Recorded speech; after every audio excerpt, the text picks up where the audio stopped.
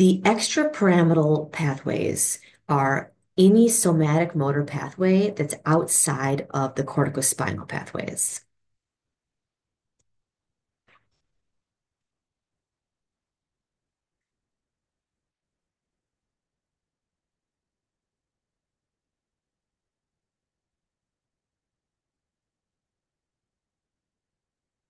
So the corticospinal pathway is also called the pyramidal pathway.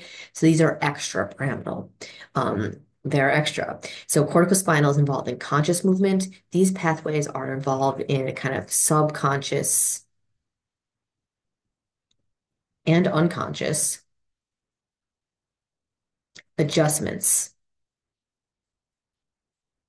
to lower motor neurons. They're still have synapsing on a lower motor neuron to adjust motor actual movement itself. But they're originating instead of in the cortex in areas of the brainstem. That's what makes them unconscious.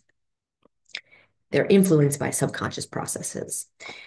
So let's look at some of these somatic motor command centers other than the motor cortex. This is the one we've already talked about, the upper motor neuron traveling down to the ventral horn of a spinal cord. There's others here. First of all, the only thing I don't have labeled besides the areas we're about to look at is these blue things. These are the basal nuclei. Otherwise, we're going to involve the cerebellum here, labeled as a cerebellar nuclei as part of the cerebellum, and regions in the medulla and midbrain. So the regions we need to talk about are one in the midbrain here. This is the red nucleus. Put that so close together. Red nucleus. The red nucleus is red because of a lot of blood vessels. It's going to be involved in movement. I'll talk about that specifically what it does. But it is involved in a pathway called the rubrospinal pathway. I will label these. This is part of a lateral pathway. This is in regards to where it travels in the spinal cord. So there's going to be upper motor neuron in the red nucleus that travels down to the ventral horn of the spinal cord in some segment. There are also medial pathways that travel through the spinal cord in tracks that are more medial. Three of these. One is superior and inferior colliculus.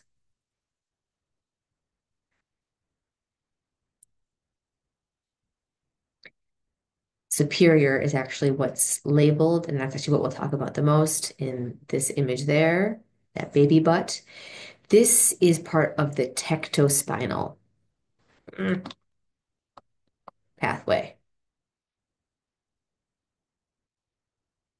All of these pathways end with the word spinal because they're all traveling through the spinal cord. So, and with all of these, I'm naming the somatic command center, the nucleus, and then the name of the pathway itself. And I'll get into functions of each of these a bit. Okay, next one is the reticular formation within the medulla. It is right here. And this is the reticulospinal pathway.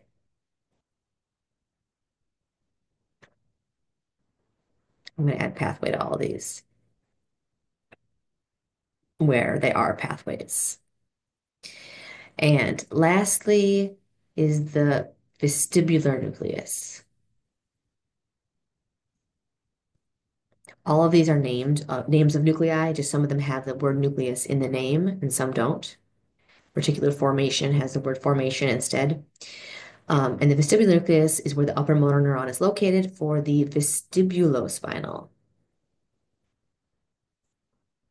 pathway. Okay, those are the pathways and where the nuclei are. Let's look at them and where they travel through the brain. I'm actually going to do the rubrospinal as an example with kind of the detail of the segments. They all have the same kind of idea, so I'm not going to show them all in the same way. So this is doing rubrospinal. Begins in the red nucleus, as shown here. I'm going to label some of these. Those would be up here would be a section of the kind of the cerebrum is a lot of what's shown up there. This is the midbrain. The red nucleus is in the midbrain. After that, what do we have? Pons, big pond back there. Medulla, we're traveling caudally, right? And then spinal cord. Cord. Okay. Upper motor neuron is what's shown in red.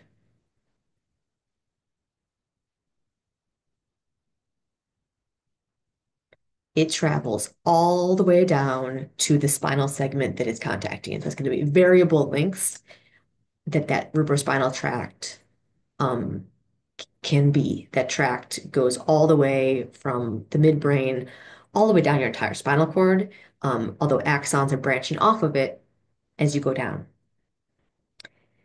Okay, then this second red neuron down here, this is our lower motor neuron.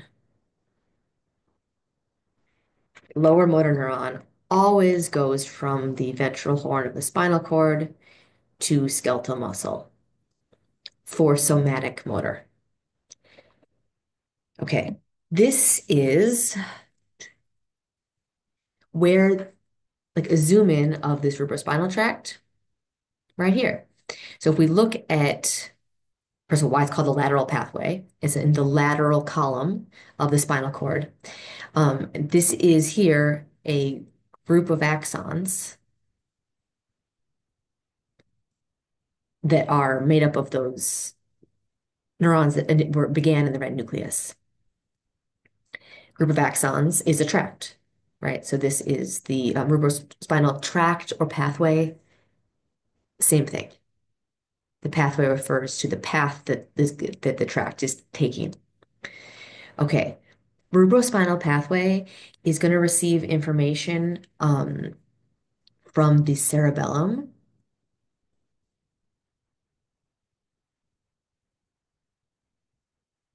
and basal nuclei. So related to posture, where the body is in space. So we're getting that information, and then it can adjust the ongoing motion that's happening to fine tune it. So fine motor control for precise movements. So that's what this pathway what is for, is fine tuning movement. Okay. Then there are two more, right? So we did the red nucleus already. Um, in this image of the spinal cord down here, we're going to look at where the things are again. So first thing to show you is the ascending and descending pathways here. So you don't need to know exactly where these pathways are, but showing you just the idea of these tracks that move together through the spinal cord. Um, we've talked about ascending before. We're doing descending right now.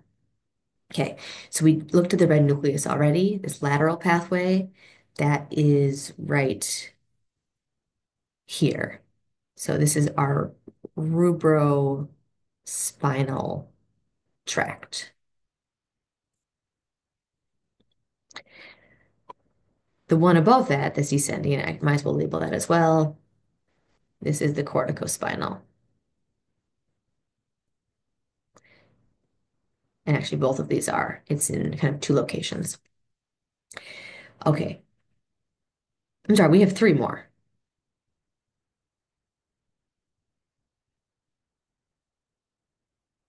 Three more to do. Yes. Okay. Let's do one in green. Okay, in green, I'm going to do the tectospinal. So this is the superior and inferior colliculus.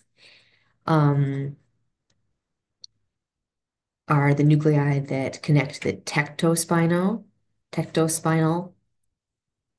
tract. This tract is important for posture. So receiving information from that superior colliculus is involved in eye movement. Inferior is actually involved in processing auditory information. So posture based on those sensory signals. Also receiving information from other areas in the brain that are providing information. So a lot of these are going to be similar, these pathways, the extrapyramidal pathways, um, because they're all about a fine-tuning movement in an unconscious way. So we might be aware it's happening, but we're not consciously controlling it. Okay, reticular formation, put that in brown. And here are the reticulospinal tracks. Notice these are more medial. That's why they're called medial pathways as opposed to the lateral ones. The reticulospinal tract is involved in primarily trunk and limb position.